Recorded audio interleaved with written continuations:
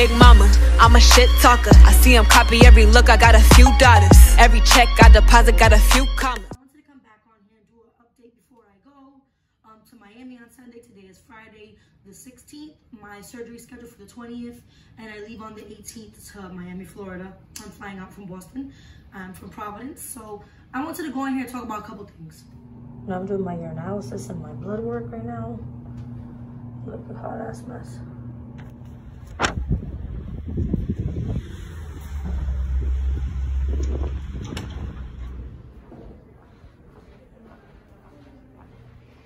I'm getting my x-ray right now. Pretty hot vibes. I have to get x-ray, labs, urinalysis, and EKG, a physical, a COVID test, and all that, since my date is approaching soon.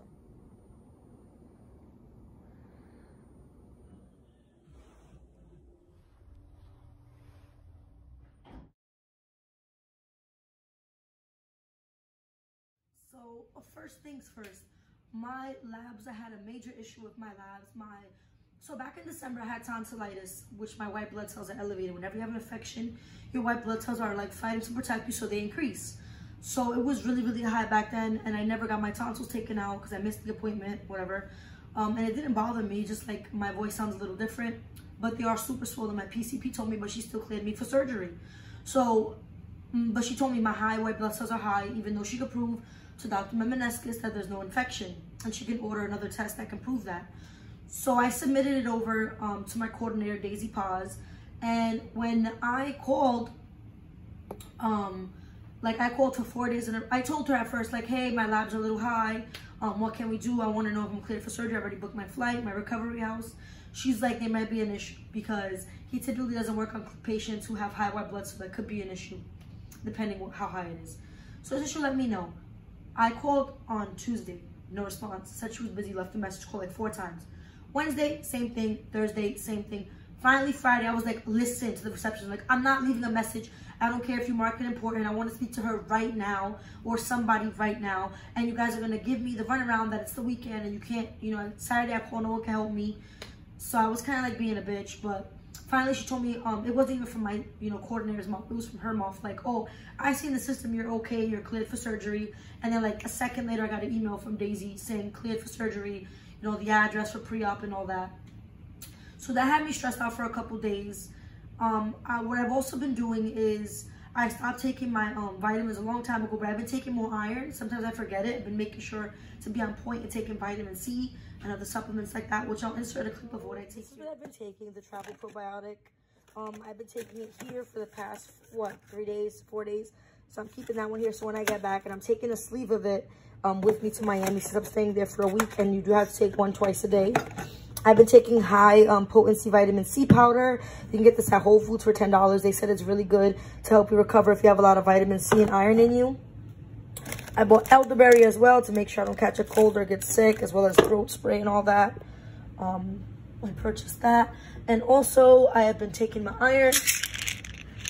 My Floridix, I actually didn't put it in the fridge when I first got it. So I skipped like a week of not taking it, and it was fermented and disgusting. So I had to throw it out. So I've been taking this for now. Also vitamin C tablets by mouth. The ones you just take, orally. Not like this one that you mix in the powder. And I've been drinking a lot of teas as well, in case you want to go buy it.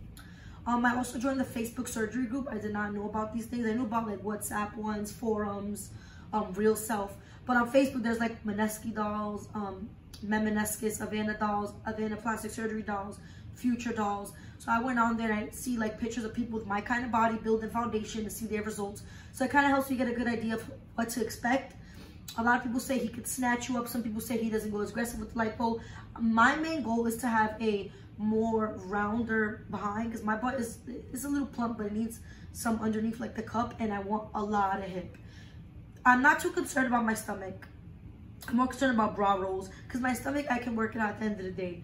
I just haven't ever like took the time to get a trainer or anything like that. But hips, you cannot get hips in the gym, so I really wanted to get that filled.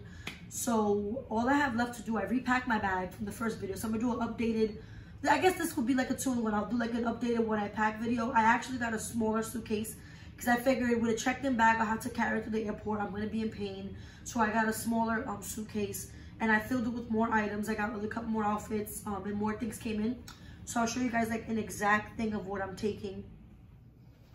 Okay, girls, so I'm gonna show you guys what I've ended up packing. I ended up getting a way smaller suitcase. This is a 20-inch. I bought a 24-inch, which still would like qualify as a carry-on, but I think just the smaller the better, honestly. That way you don't overpack shit, and that way you don't be tempted to bring shit back. This is my body before, as you can see. Okay, so I ended up packing the following: hairbrush extra, which I did not have before, a pair of shorts to wear on there as a pajama. I ended up putting my robe in here. Nice robe for the day of surgery, a washcloth for myself, and a bunch of tank tops, because I know some people, I don't know if they do it, some people said that it's good to wear these under your faja so you don't get a lipo burn. I don't know how they're gonna do it for me there. I think I showed you guys all the dresses, but just a bunch of little cute bodycon dresses, and stuff like that, little bodysuits, sports bras, my foams are underneath there, men's shirts to pop on. I am taking the travel biotic I showed you guys. I'm also gonna take a bar soap, even though I don't know if they're gonna use antibacterial soap the entire time. Facial moisturizer. I have to go grab some face wash and shit. I have my foams, compression socks, arnica, maxi pads. I packed my hair thing, even though I doubt I'm gonna want to be doing shit, but just in case I wet my extensions, I can dry them and not let them get matted. Some blow dry spray, my inhaler, which I totally forgot. Some hair scrunchies as well, because you don't want to be like having to ask people for shit or having to last minute get stuff.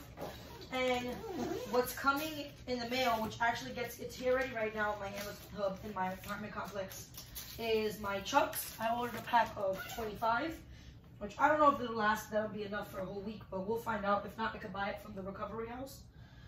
But yep, that's everything I'm packing. And I also ordered arnica tea that came, but I'm just gonna carry that in my purse. I bought like a big ass purse to take with me. I usually carry like a crossbody, but I want to have the bigger purse. That way I'm able to put more shit in it, like snacks for the, you know, or my makeup bag. I bought a travel pillow, you know, for the plane, be more comfortable. A new charger, my asthma pump. I'm gonna put my wallet in here, you know, my personal stuff, my money. I'm also gonna put my makeup bag in there. I'm just gonna, and I bought a big tote bag so I can take my makeup bag with me. I might want to do my makeup the day I get there, because I'm getting the day before pre-op and the day of pre-op, you know, like I want to look cute, like before I look like shit.